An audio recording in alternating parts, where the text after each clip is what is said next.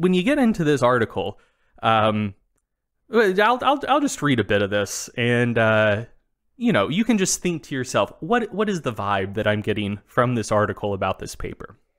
All right, so it starts. In a massive meta-analysis that was years in the making, psychologists from the University of Durham and the University of St. Andrews in the United Kingdom explored how 6 masculine traits, a deep voice, height, testosterone levels, facial masculinity, finger-digit ratio, and strength/muscularity, impacted men's mating and reproductive success. One trait was the clear winner. So, okay, we're one paragraph in. It's saying massive meta-analysis, years in the making, like really hyping this up, and one trait is the clear winner. So that's leaving you with the implication that this is something you can really take to the bank, and also that one particular thing is having a far larger magnitude of an effect than anything else. Yeah, so for mating success, it is true that body masculinity, which was a composite measure of strength and muscularity, what did have the strongest association with mating success. Well, there you go. And so just based on that little, well, not snippet, like basically the whole article that I just read you, just kind of think to yourself, like, based on how that article was worded, how strong of an association do you think there was between body masculinity and mating success? Probably at least a moderate correlation, maybe even a strong correlation. But no, dear listener, we're talking about an R value of 0.113. And so you may be asking, what does that mean? How do I interpret that?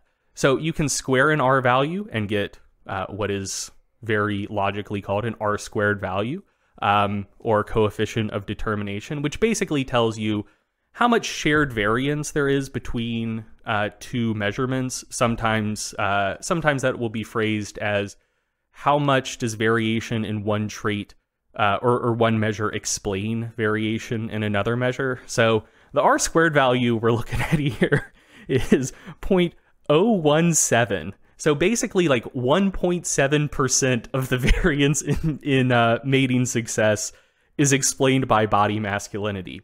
I hope you're not thinking, how much is 1.8%? Because it's not much. Yeah. For context here, like if you were going to pretend that you had a model that perfectly predicted an outcome, you would intuitively need the R squared of the entire model together to be 100%. You'd have to predict 100% of the variance in the outcome.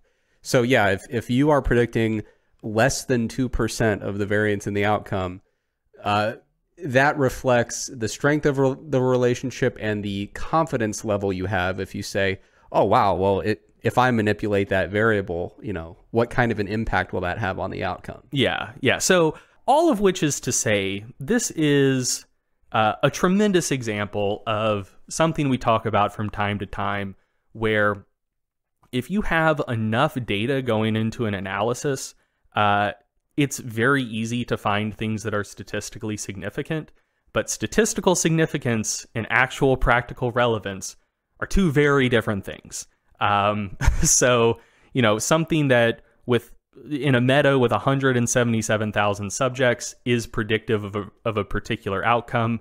If the strength of that association is as weak as what we're observing here, then like the actual practical relevance of that outcome in your life very well could be and probably would be effectively nothing.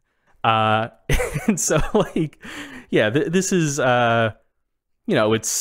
it's a study that I think if you interpret it well, basically means that like these things, maybe there's some degree of predictive value in a large enough population, but like the practical relevance to any discrete individual is virtually none.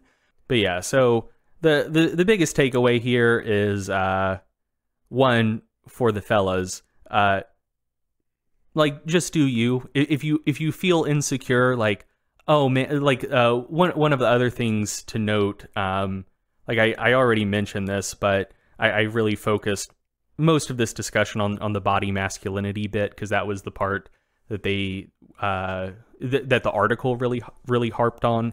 But yeah, like if you're a short king out there and you see this article being shared around and you're like, oh man, it also said that height was a predictor of mating success, where taller people have it better. That was another statistically significant relationship with an even lower R value. That was an R of 0.057. So, I mean, that would be an R squared value of like 0.5% or like 0.3%. So once again, like if you're a short king and you're like, oh no, like it's never going to work out for me. The height was not predictive of mating success for all intents and purposes. If you're like, oh no, I'm self-conscious about the fact that my pointer finger is longer than my ring finger, and that means I have low T, and that means no woman will ever love me. One, if that's a thought that's gone through your head, you consume too much incel content. Stop it. Yeah, or if you're like, oh no, I don't have a strong jawline. Also, don't fucking worry about it. Not predictive. Yeah, just like chill out, be you, be a cool person, treat people well, and stuff should work out. Good advice.